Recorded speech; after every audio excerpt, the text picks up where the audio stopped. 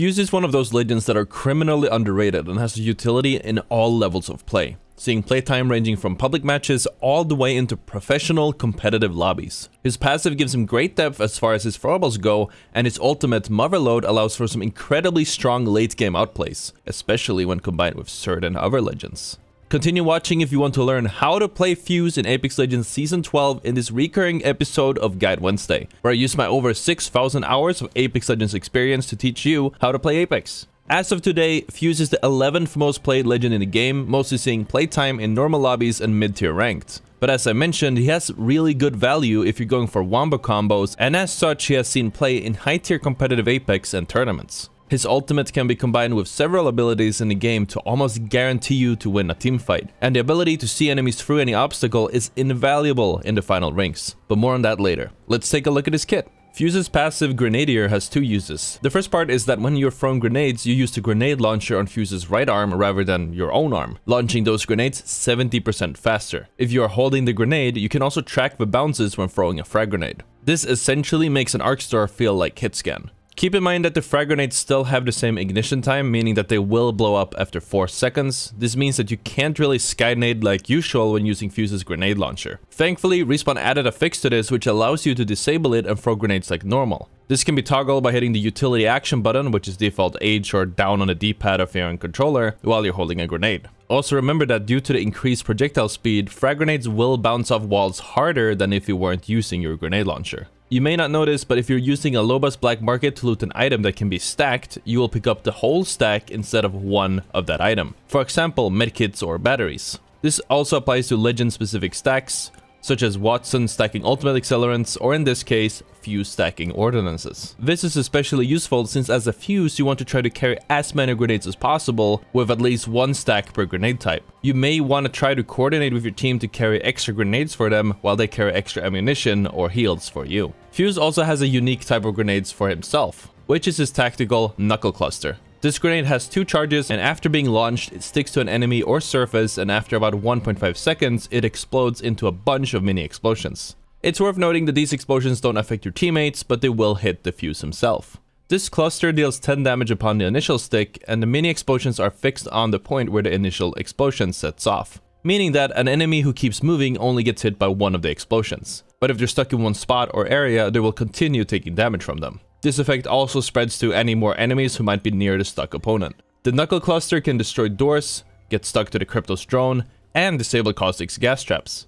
A well-placed cluster will destroy abilities such as Lobas Black Market, Revenant's Death Totem, and Rampart's Amped Cover. While the ability has the chance to stick onto an enemy, it's very unlikely you'll consistently get to pull it off. Try using the Knuckle Cluster if you want to crowd control and keep enemies away from a certain area. You can even combine it with your grenades for a lethal barrage that they cannot dodge. Speaking of lethal barrages that cannot be dodged, Fuse's ultimate, the Motherlode, launches a bombardment that encircles a target in a wall of flame. When deployed, you will equip a launcher that allows you to line up the shot. After you fire it, it explodes mid-air and splits into multiple firebombs, which upon hitting the ground create a ring of fire that lasts for 17 seconds, and the ultimate itself recharges after 2 minutes. Keep in mind that certain map geometry may change the shape of the circle, but it will always try to create a circle going off the top of where you're aimed in a cone shape. The Motherlode can be fired from up to 200 meters away. To assist you with this, you could hold ADS when using it to get a 3x zoom effect.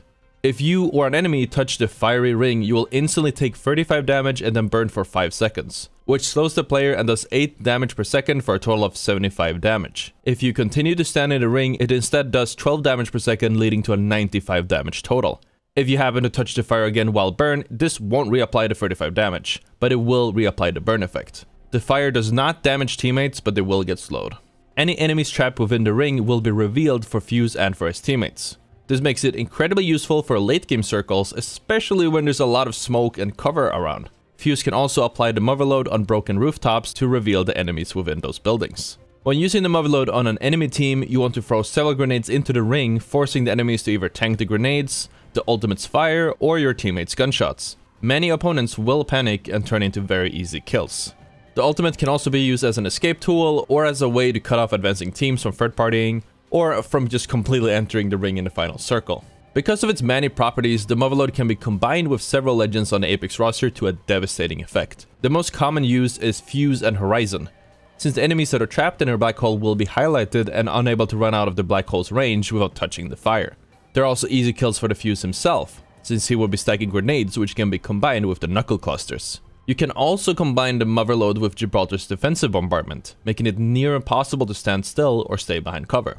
The Motherlode can also be combined with legends such as Bangalore and their smoke, or Caustic with his gas traps and ultimate to give your team an easy way to shoot enemies through the smoke when they generally can't fight back. Keep in mind that due to the nature of this ultimate, you want to be careful about using it indoors. Odds are that you are going to hit yourself if you use it under a ceiling. Okay, so I was thinking I'm gonna give you guys a really quick example of me dropping hot as Fuse and kind of doing a quick team fight to show how you can use Fuse on your own to create space and win a team fight. Now, this doesn't necessarily translate to actual Fuse gameplay in every situation, but it does probably help you a lot. So off the bat, I'm dropping some Fuse tacticals to kind of just lay down the space and zone out the enemies. I ended up getting a knock from the one that my teammate was fighting. He drops off the high ground, but that doesn't mean I can't loot up a little bit. I want to be able to take this fight, take this squad wipe on my own, even if it's not there. So I'm just kind of grabbing all the loot that is available at Oasis, and I'm going back. I assume that because my teammate dropped down, odds are it is probably not going to be... Or they're probably going to be a full team here, or it's probably going to be a full team here, not with very good loot, because they dropped right here. And we saw them not really getting loot. But my teammate isn't there, so they must have rest, is my point. So I walk up real quick, I look around, I take the space, and I take some shots here on the Octane. Good wipe, look for... Now I'm trying to stick with the Knuckle Cluster, but I could also just try to space him out of cover. I don't hit the stick, and I quickly take the high ground here, so I can just control the space. I don't see anyone else. I hear someone on my right. I switch to the Thermite. I know that Octane is low. I don't have my Knuckle Cluster yet. It's 3 more seconds. But I still pin it and end up hitting him, so he dies. I take the 1v1 with the Lifeline who didn't have armor, because I knew... Or I got... We already knew that. So I get a quick double pump. Now we got the Alternator. I got the Knuckle Cluster. I'm looking for another Knuckle Cluster stick. And to kind of get him out of cover, this forces him forward. I take the 1v1. Kind of low. Whiffing the shots a little bit, but I end up cleaning up and getting the kill on the Wraith. And that's just a quick team fight example. And then I get third partied with no audio. But that's just a quick team fight example to show how you can space out enemies and force them out of cover using your grenades and the Knuckle Clusters.